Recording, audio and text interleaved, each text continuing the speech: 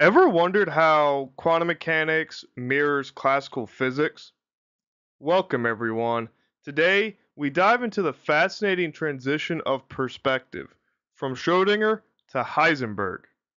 Watch as the Heisenberg picture exposes the hidden connections in the laws of motion. Let's get started. In this problem, what we're tasked with doing is to work out the operator P in the Heisenberg picture that is a function of time for the system in example 6.7, which is dealing with the harmonic oscillator. And then comment on the correspondence with the classical equation of motion. Okay, why do we care about this picture?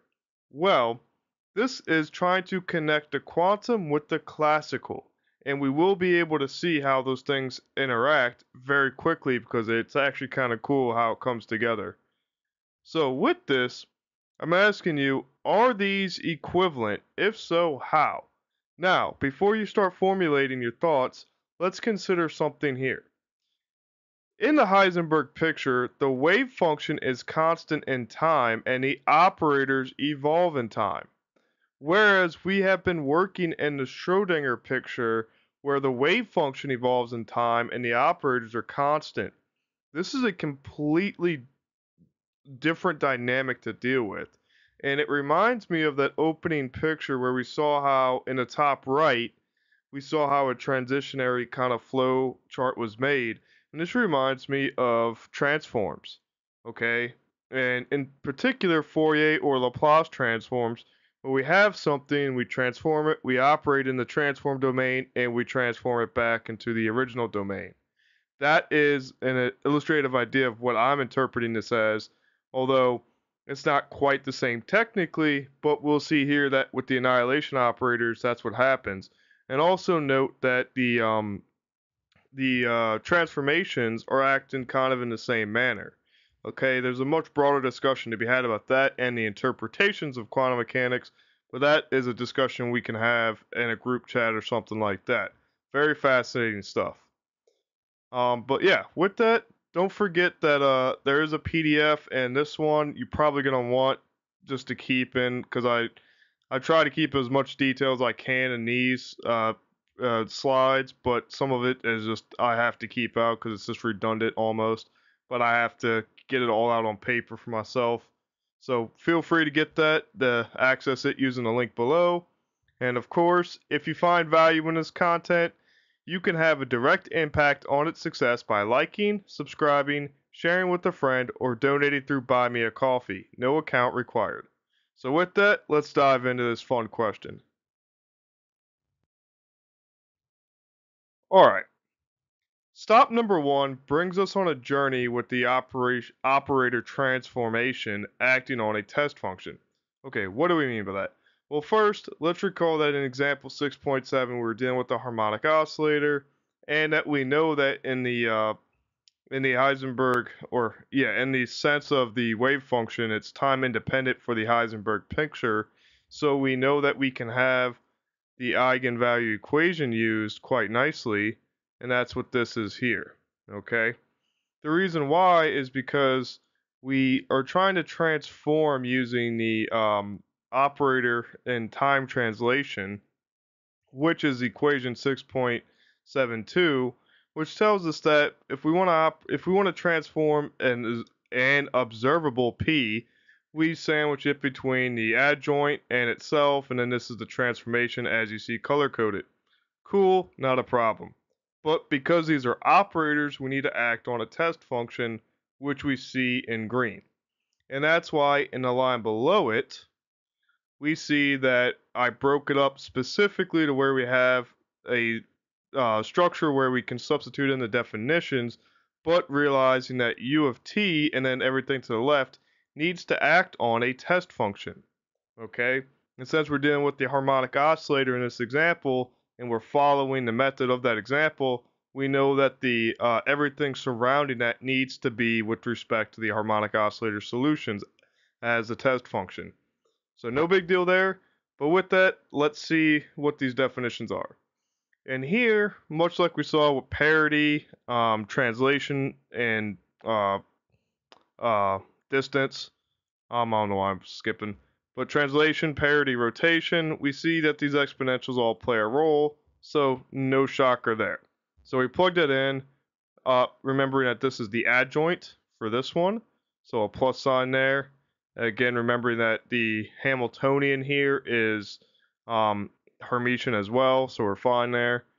But then over here we have a negative on it, so just be a little wary of that. And then the p hat operator, which we have to go back to chapter 2 to find, was written in terms of the annihilator, the addition and or the ladder operators. They're referenced as annihilator operators in other texts, so I keep that in mind. But with that, this is the foundation that we're dealing with. So now we have to see what these things do together, and then we can factor out a test function and see what the operator itself is. That being said, our first note here is that this h hat acting on this function here, which we saw in the infinitesimal cases, can be extrapolated in a couple sections ago. So just consider this being the Hamiltonian acting on the wave function, and we know that that gives us back an energy state. So keep that in mind for our next slide. Let's get to that one. Cool. So as stated, with the Hamiltonian acting on the wave function, we get an energy state back. That's what I'm trying to highlight there. So with that, we're good to go. But now we realize that this is nothing but a number. This thing is nothing but a number, so it's a scalar, and we can put it out front, which is what we do here. All right, cool, not that bad, pretty good there. That being said, we still see that we have the raising and lowering operators that need to act on the state. Now let's recall that this was stated in equation 2.67, which you can see over here if you don't remember. Going back and in the PDF, I have them all listed out to start, but sometimes we have to go back to our old definitions. Also a reminder that this needs to be right distributed into these two operators, so you have two wave functions that need to be raised or lowered, so just be aware of that. And then of course we have the this operator here, due to this Hamiltonian, that needs to act on this state and this state. So notice that we have an n plus 1 here and an n minus 1. That gets correlated to the energy states here. Okay, so just be aware, it is a little weird to see in this operation style mechanics that we have going on right now, but be aware that we need to now simplify these energy terms before we can do anything else. So let's get to that. Thus bringing us to stop number 2, which we can now utilize the energy formula to simplify the transformation equation. Going back to this, we saw that equation 2.62 gave us the En energies, okay? And then En plus 1, all we had to do was put an n plus 1 here and an n minus 1 here, as you can see highlighted in red. But noticing that this h bar omega can be distributed to this 1 and this minus 1, and then you get the n plus 1 half back on both. You see here very quickly that it turns into En plus h bar, so we just get a plus h bar here, and then a minus h bar here with the En formula. And we want it this way so that when we plug them back in, we can get cancellations as we see below. Alright, so plug in the simplifications of the energy states. Cool, we like that. Now what we're left with doing is distributing this. Let me change colors. Distributing that exponential into this one and this one. And after that, we see that, when multiplying exponentials, you can add their powers. Cool. And then you see we get a slew of cancellations here. This one canceling with that. This one canceling with that one. Awesome. Easy to deal with. But then if you look at it very carefully, you see that after we distribute the ITH bar into both terms here in order to recombine and actually cancel out everything, we see that the H bars cancel too. Thus, once we get it all canceled out, the purple cancel bars cancel the argument with the fraction. The reds only cancel the H bars. So just remember that taking it step by step, you'd cancel these first before canceling those. That way everything is nice and compact. But let's go ahead and clean up this equation so we can see what to do next. All right. So after all of that, and we simplified all down, we could see here that we're just left with a positive I omega t, thanks to those h bars canceling, and a negative I omega t. Weird how this happens, right? Or maybe not. It's kind of how it was constructed, but very cool to see. That being said, that after the simplification, we can regather back to the ladder operators and factor out the test function and then evaluate what the operator statement itself was. Okay, so you see here that everything in the green that we had gets recondensed back into the operator formulation, and that brings us back to psi n. Everything here gets reformulated back, and we get a psi n. And thus we can take both of these psi's and factor it out. That's the goal there. And just like we saw with the commutator brackets or operators in general earlier in the book, we're trying to do that way we can get the wave function out and just evaluate what the operator is itself. So now that we've done that, let's continue on to stop 3. Oh, now that we're here at stop 3, let us focus on formulating this transformed operator in terms of the original position and momentum operators. Okay, so again, the raising lowering operators, the ladder operators, annihilating operators, whatever you want to call them, they don't give us much insight into how the Hamiltonian, not Hamiltonian, the Heisenberg picture or Heisenberg transformed operator relates to the classical operators, the momentum and position. So we also know from chapter 2 that we can sub in via 2.48 what the operators were what the ladder operators were in terms of momentum and position. Cool, no big deal. Noticing here that we have a common factor here, so we can pull that out, which you see will get canceled in the next step. And then distributing these exponentials into the blue parentheses and green parentheses respectively, we can see clearly that we have a bracket to evaluate. And as you can see, you might expect some of these things to cancel. Although this is a perfectly acceptable answer, it is not what the author wants at this time. So let's go ahead and simplify this bracket down, and we can conclude with a couple final results. All right, so how do we simplify those exponentials? Our good friend Euler comes to the rescue once again. Okay, so after plugging in Euler's identity and then distributing everything accordingly, again, please keep track of the minus signs. There's a couple of them floating around, and also realizing that they're going to cancel. Just be careful. Again, in the PDF, I have it all step by step. Here, I have it combined a couple steps. That being said, we get some cancellations as we were expecting. We get rid of a lot of nice stuff, and we're left with I, and everything. And as you see, we get 2 copies of I, P cosine, stated here. 2 of the I, M, omega x sine. Cool, we're good with that. As you see, the negative 2i and the negative 2i hidden here can be factored out. Cancel that with the 2 from the operator constants, simplifying. Okay, just be aware that this positive, in order to factor out a negative, we had to have a negative, so that's the only sign change there. Then, of course, the negative and I squared cancel because I squared is negative 1. Awesome, no more complex to deal with.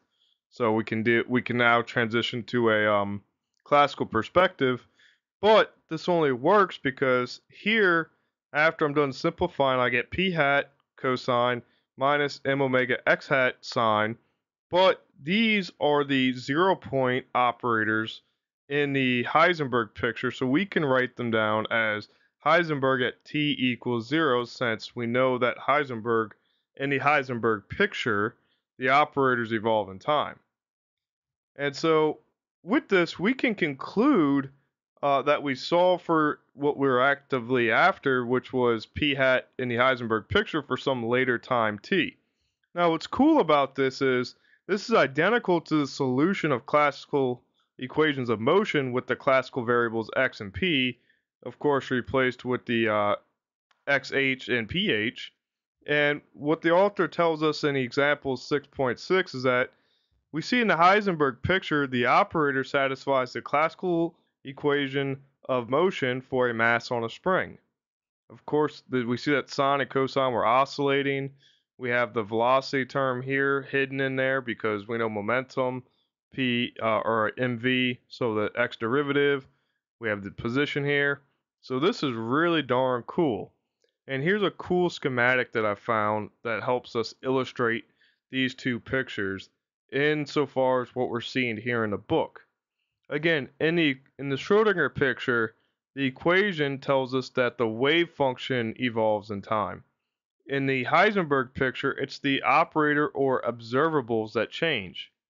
How cool is that? That is amazing. And of course, all this is relegated back to basis change in the Hilbert space, which we talked about in chapter 3, and that's why Schroeder and Griffiths made us change bases a couple times just so we could see how to do that. Because guess what? Changing bases like this is going to happen over and over again because one formulation, one picture is a lot easier to deal with. So I thought this was a very cool example to see and something that we will see again inevitably. So in summary, thank you for taking that journey with me because I found that to be a really insightful example, although the textbook does not always put all the little nitty-gritty details in there. I find it very important to have that in there, even if it's just for mental clarity and getting it out of your head. Um, and so this is a really cool picture to see. And yes, all the pictures that were shown here will be referenced in the description. But realizing that the perspective that we take on these is both advantageous and disadvantageous because keeping track of the tools and knowing when to use them becomes a very big challenge.